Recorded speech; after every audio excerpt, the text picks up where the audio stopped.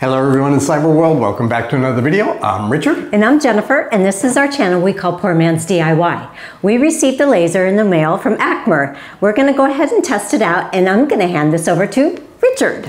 So I'm going to be doing all the testing on my own. In this particular case, they did not ask us to do a product review. They just gave it to us and they wanted to see how we use it and make a video from that.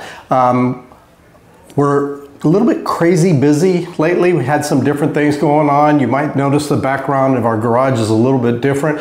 We recently discovered some termites and so we've had to take apart all the wooden cabinets that I've built over the years. Only a couple of them had some termites in it, but they've gotten into the house, so we're stripping everything down. And so anyhow, because of this, and we also have some special guests that are going to be coming to live with us for about a month, granddaughter. And so we're preparing for that, and in the meantime, she's going to do that. I'm going to go ahead and do the test on our new ACMER P2, and so let's get right into it.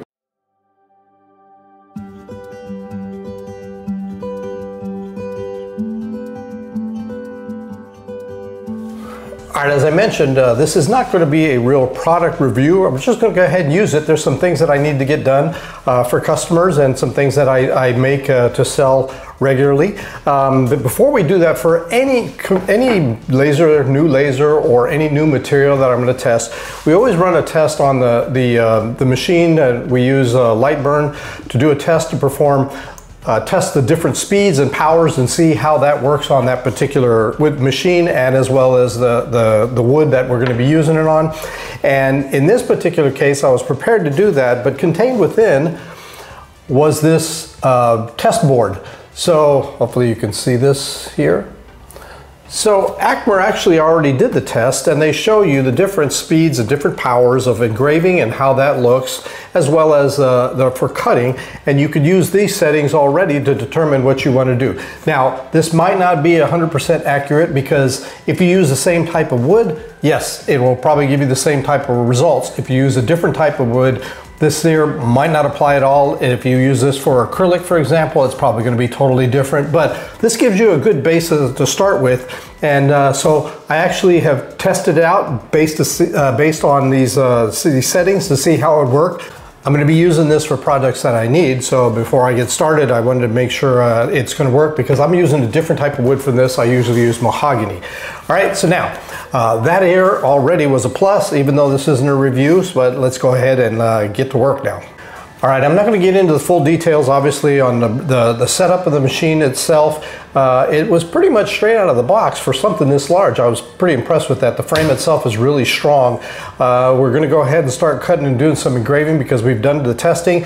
One thing that I cannot stress enough is safety. This machine is not encased in anything. I used to have a little setup over here in the back corner where it was I made a box so that I could put my lasers in there and do all the testing and not have to worry about laser light and whatnot or hurting the eyes. So this is something that's crucial if you're going to be using it out in the open. A must.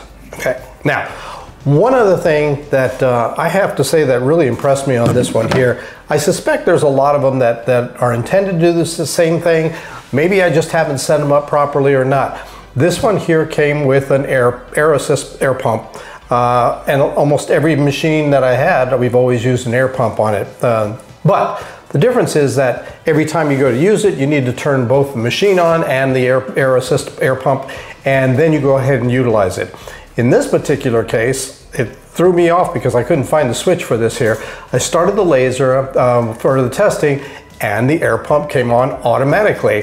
When it was done, it cut off on its own. That was pretty freaking cool. So I'm pretty stoked about that one there. Now let me get to work.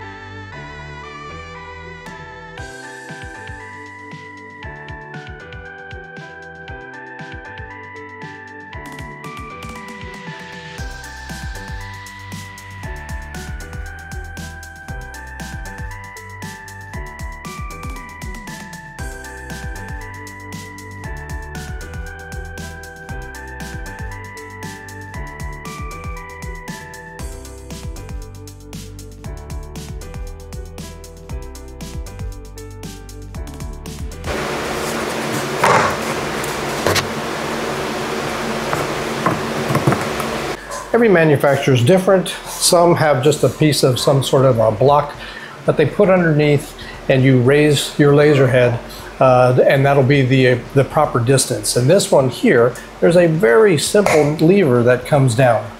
Also, this here, which loosens the nut that allows you to raise or lower this, has a nice solid grip on here. A lot of them have just a fingertip type that even my skinny fingers, it's tough to get in there sometimes to tighten it and loosen it. If you use the same type wood every single time, you don't have to move it a lot. But this one here is just really easy to grip. Well done, well thought up. Okay, now that you have the raised to the touch of the surface of there, lock it in place, raise this back up, and your laser is now set at the right height that it needs to be to cut the next item. And this is another project that I work on often. We're going to go ahead and make a Hawaiian flag. All right, we are now going to give a try of 1/4 inch thick, which is twice the thickness of the last piece that we did. Let's see how this comes out.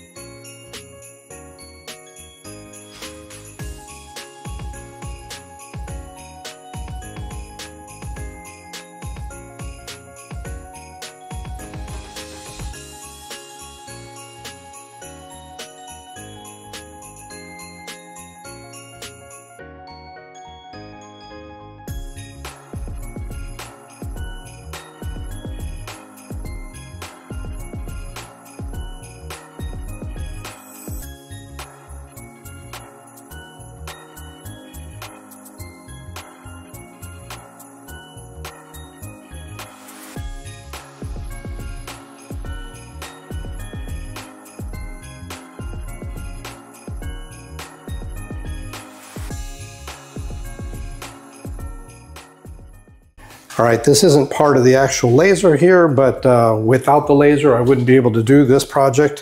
So we're gonna separate the white, reds, and blues. The top one is white, then it's red, blue, white, red, blue, white. So these pieces here, we're not going to stain at all. We're just gonna be sanding these down. We'll put those aside.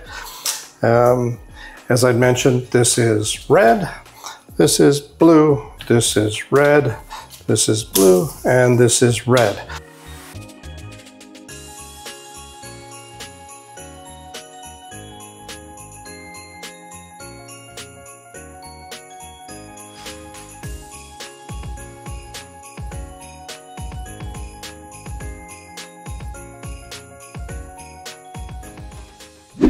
All right, I'm going to go ahead and summarize this, my results of the P2, but before doing so, I wanted to show Jennifer the things that we made. So this is the first item that he made. And this is the Hawaiian flag. These were made really simply. I'm very impressed. Also, we made this.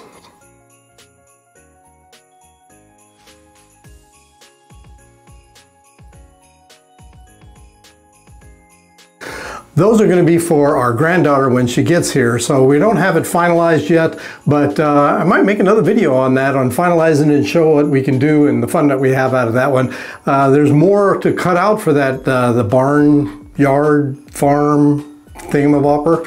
Something that Richard loves to play with. I think, yeah, it's probably more for me than her, but hopefully we'll have fun together. I gotta say, look, we've done a lot of reviews on laser over the years, and I stand by every one of those.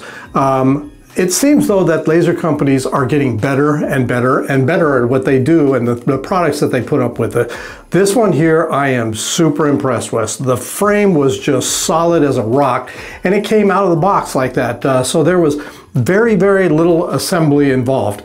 That was very impressive. I really like the automatic air assist. Just by starting up the laser, whether it's engraving or cutting, and the air assist starts on its own. There's been many a times where I would start something, I'd stay in the garage, but I'd forget that I'm working on something, I work on something else, and I come back and everything is scorched because I forgot to turn on the air assist. This one here, since the air assist comes on automatic, I thought that was super, super good. I love the fact that they included a test sample from the very beginning.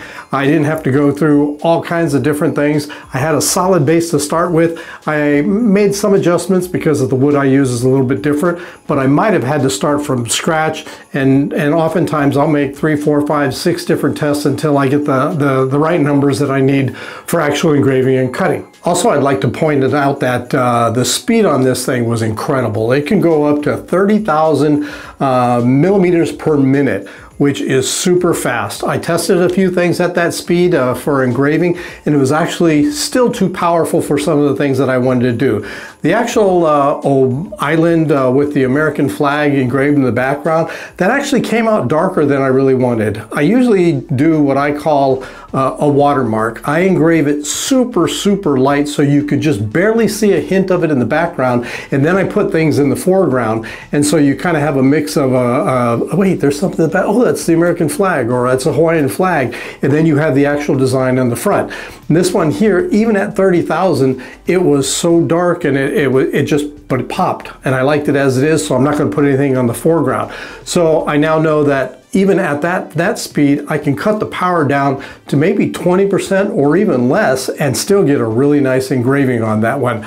Super happy about that as well. The fact that I was able to cut some of these things up to 1/4 inch, and yeah, it took a couple passes on that, but I didn't do it at 100% power. If I got closer to 100%, I suspect I'll be able to do this in one pass. Overall, I am blown away. I am super impressed with this machine thus far. We want to do some more testing, if not testing, actual work, some projects that I have to make for some customers. I'm going to utilize this and see how quickly I can make things on this compared to some of the other machines that I've made. They've also sent some items within the box itself. I had some metal. I've had some acrylic and several other things that I can perform some tests on. I might give those a try too. I've done metal before, but what they sent was this thick piece, and I'm really curious to see what it is that I can do with that one there. I've seen some people that use diode lasers, and it actually, you're able to create colors. It has to do with heat and metal, and we won't get into that one there. But anyhow, we'd like to thank ACMER once again for sending us the P2. We're very happy with it. We look forward to making some more videos about it. So until we meet again, bye-bye.